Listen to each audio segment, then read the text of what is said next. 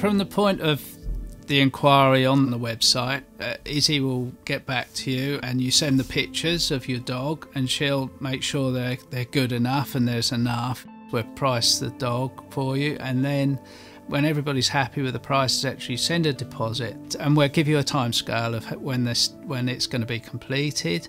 When I've completed the stick, what I'll do is I'll take a picture of it.